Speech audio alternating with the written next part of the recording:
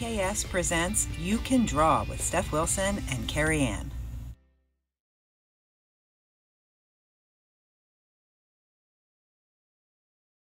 Yeah, we'll mention the paper, and I meant to say hi at that. We're close. You Can Draw is going to be somebody fun we all love.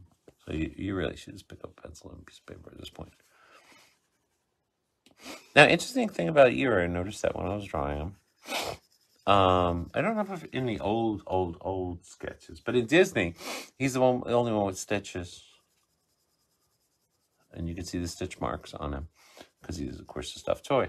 I think in the original first A. Milne book, there probably was stitching on, I think on Rabbit, maybe.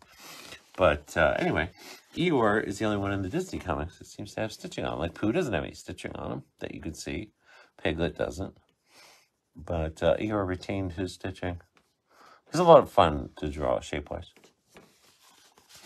The interesting thing about EEYORE I was thinking was, there's a lesson about EEYORE. Let me zoom in. Just to scooch back so you can see where we are on the page. EEYORE is, we all think of him as gloomy. He's gloomy, EEYORE. But I think in a way,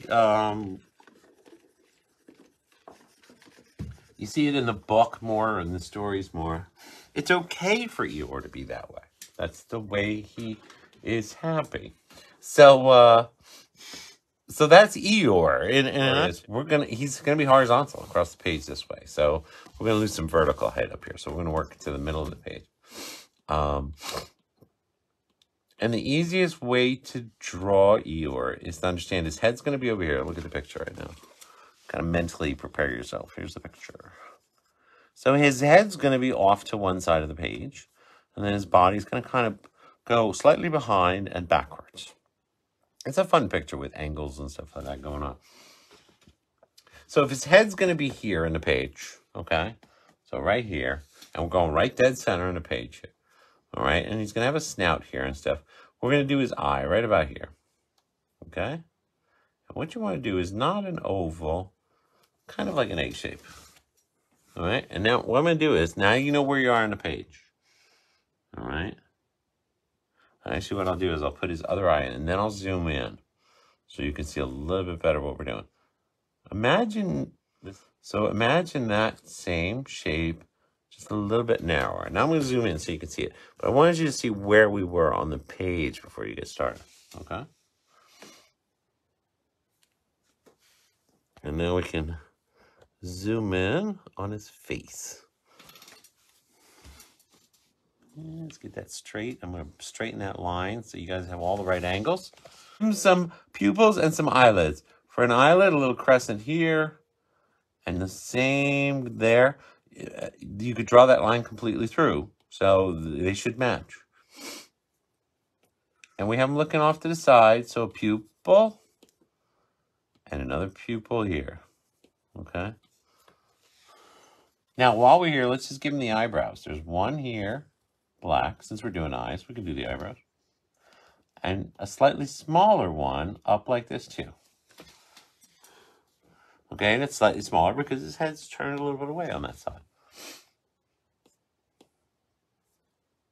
Now, the funny thing is when you draw the classic EEYORE snout, you come out with a line like this.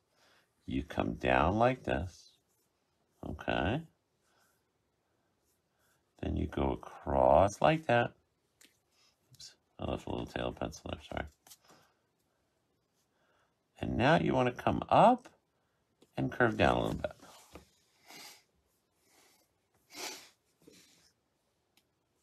And this could be a hippo's face. It's definitely not a horse face. He's a donkey. But it's not a horse face until you do this. Come down for his mouth. All right, just a little line. And now what you want to do is bring it in like that to elongate the face. And now if you draw this little line and then curve it over the top like that, that's the part of EEYORE's nose that's pink. Give him a little nostril there. And a slightly smaller one, like we did the eyes. The eye smaller, the eyebrow smaller, slightly smaller nostril on that side.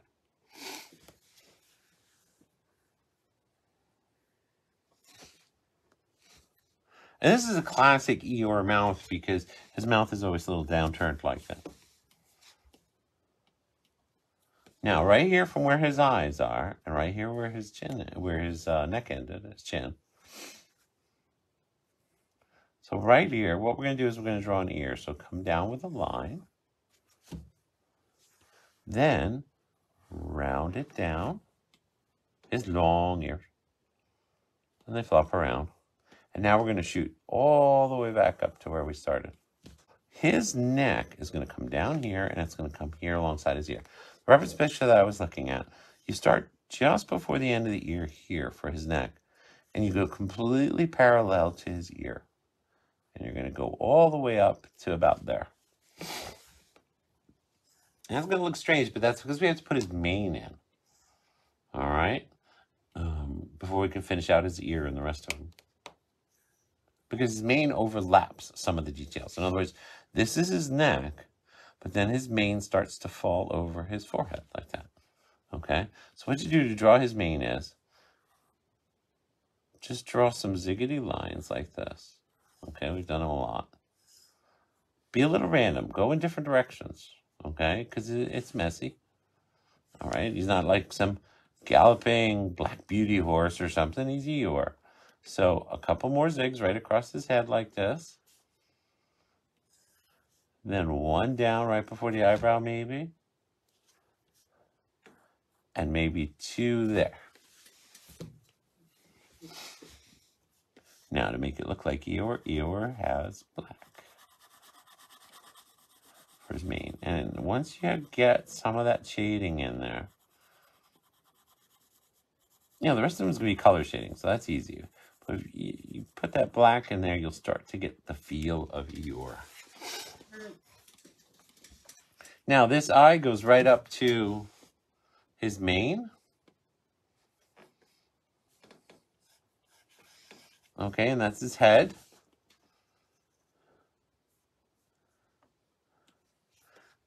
And then what you do is you can draw an ear coming out.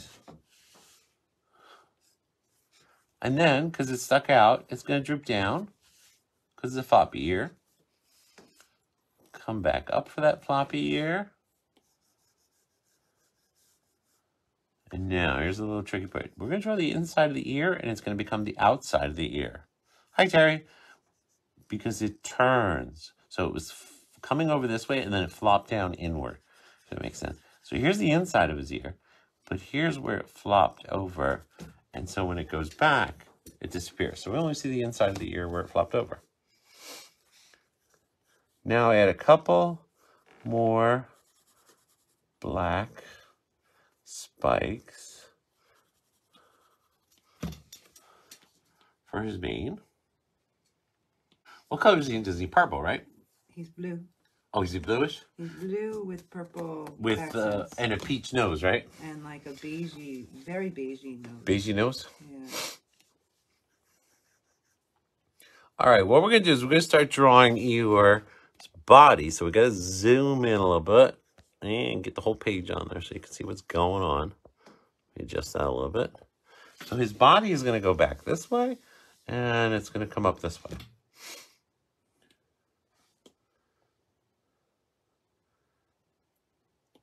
So to give you an idea how it's going to go, we're going to draw part of him, part of the back of him.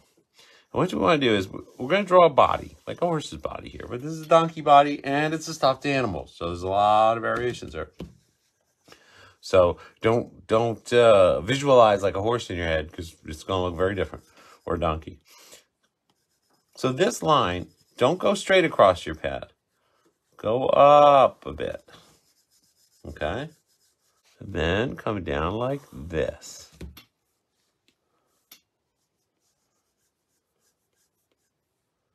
All right? And then come back like a crescent going that way. And that's going to tell you where the back of his body is going to be. All right? And we'll work on the front, and then we'll come back to the back. But this way you get an idea of his body shape, and you get the size down and stuff. So his neck here isn't particularly thin, or it isn't particularly thick. It starts right here from his chin. Oh, look, I drew that line wrong. I didn't realize that. What do you mean? His little snout line. No, it's all right on the reference picture. Oh, okay. I had to draw a little further back. Look at that. I didn't realize his mouth was in that color area. Sorry about that, guys.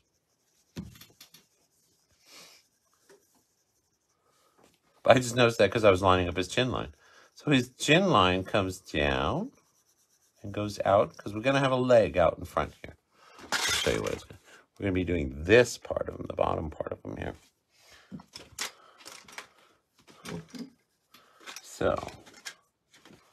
So this is his neck.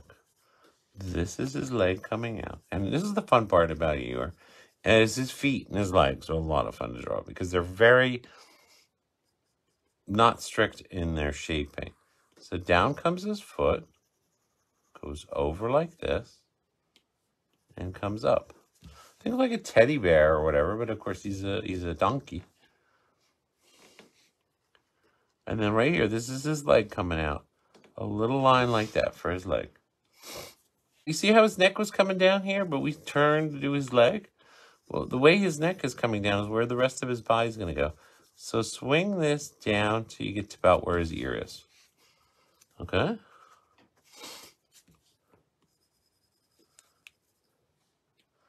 And that's his belly right there. Okay? But we're going to stop about where his ear is. Same line as his ear. And when you're looking at a reference picture, that's how you kind of line things up. You're looking at a reference picture of his ear, and you're like, okay, that's where his leg starts. That's how you kind of put things on a page. His other leg comes down. Okay. It goes back just a scooch. And what you're going to think of it is like big, floppy teddy bear type legs, so that you get that kind of roundish, kind of floppy. That's his foot. Go ahead and put a little wrinkle in there. And now bring that up.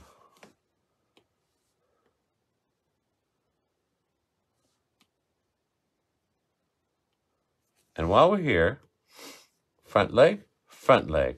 He has two back legs. One back leg shows up right here. Okay, but just in silhouette and far behind him.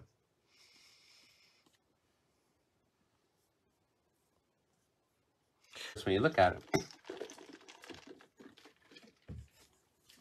because we haven't drawn the rest of the back of him. But then when you see his other back leg, you're like, oh yeah, that's about where his leg would be. So if you draw the belly that was going down into his leg, just imagine that line continuing and bring it up parallel to that line you drew there. And now we can draw his other back leg. His other back leg starts right about here on his belly, okay?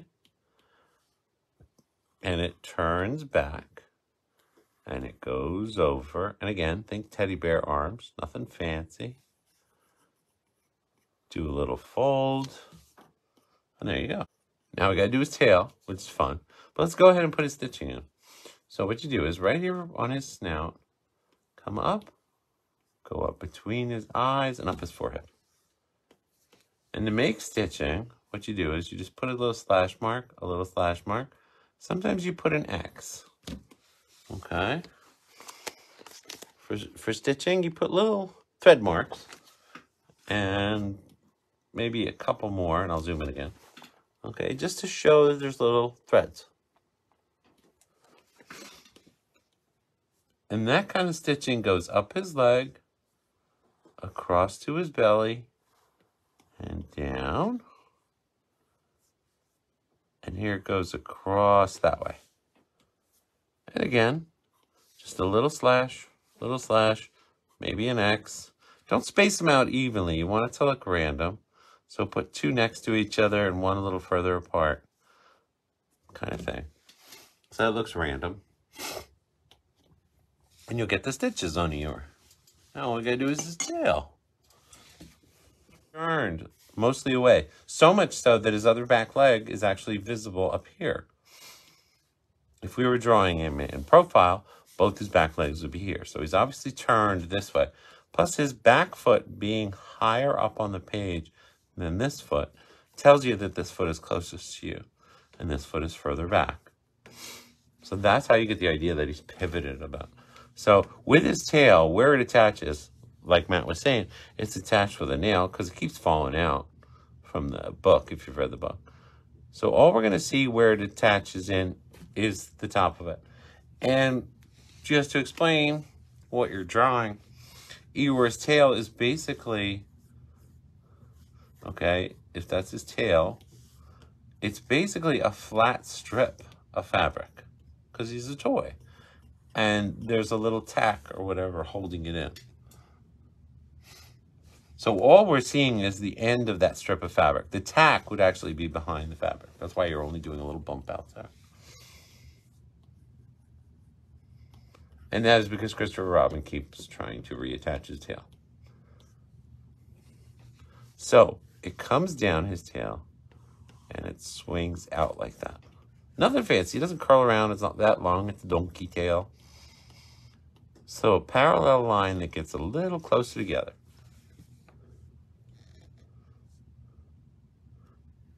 Now, the funny thing is, as gloomy as EEYORE is, Christopher Robin has given him a big, bright bow on the end of his tail. Okay? So what you want to do is draw a circular shape that his tail is disappearing into. Okay, and that's where the ribbon is knotted around his tail. And for a bow, this is how you draw a bow. We're going to zoom in on that because I'm realizing that would probably look a little bit small, even on an iPad. Let's get his tail in there. Okay, EEYORE's tail. All right. This is how you do a bow. You've got this round shape. All right, the tail's going into it. That's where it's knotted. So what we need is a bow. And what you do is you draw a line up, you come across, you come down, and you go towards that. Towards the knot. Out, across, make a flat edge, and then in. A little curved line going into the knot right there to give your bow dimension. I'll put a little shading in there, and you can too, to show that is the inside of the little bow. Okay? And if you want to make it really three-dimensional, you add a little shading to the bow there, and then you get the idea of 3 dimensions. Now, his tail looks a lot like his mane. It's a bunch of spiky shapes, and it's black just like his mane.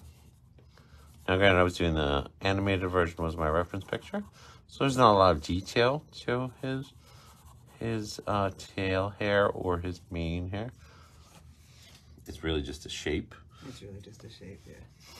So they're not giving it texture. You don't have to draw different strands of hair or anything like that. He's a cartoon character. Okay, so you've got an EEYORE. And he's looking pretty white and plain. And Kerry's going to show you some fantastic colors eventually.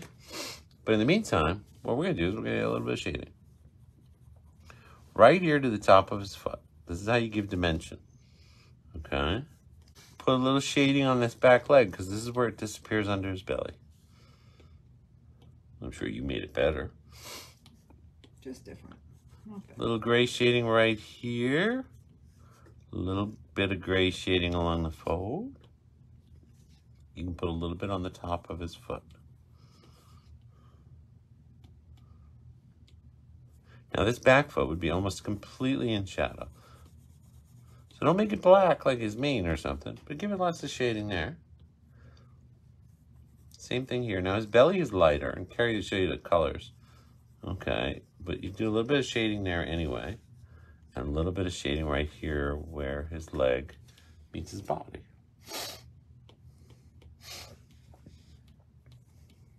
Tail. And you just kind of visualize what would be in shadow. Sometimes I'll put a little shading when something gets narrower, because if you shade something, it'll make it look narrower. That's bizarre, but it works. across his back. And sometimes it's not exactly right. It It just just looks right. Exactly. That was like the hardest thing to overcome. It's like, no, but there would be no shadow there. But yeah, and there needs to be a shadow there. Or there needs to be a counterlight there. It just, right. It's most important because you're doing a two-dimensional drawing of something that should be usually in 3 dimensions. So you have to, like she said, bend the rules a bit. And what you want to do is make it look right. Because human beings are going to look at it in 2 dimensions. And if you want them to put it into a 3-dimensional image in their head, you have to give them some little clue there too. But that's his lighter color belly. So you don't want to overshade his belly because his belly should get a lighter color. All right, first. Oh, wow, you did that really good. EEYORE. And I did them really nice on the reference picture. Snap that picture if you want a reference picture. If somebody wants to claim EEYORE, just send me a message. Oh, wow. It's like looking at the cartoon. I love the lighting you did on him. Well, the cartoon doesn't have shading and lighting. Here's EEYORE's colors for Disney. Like she said, the old book, he was gray, but Disney made him blue.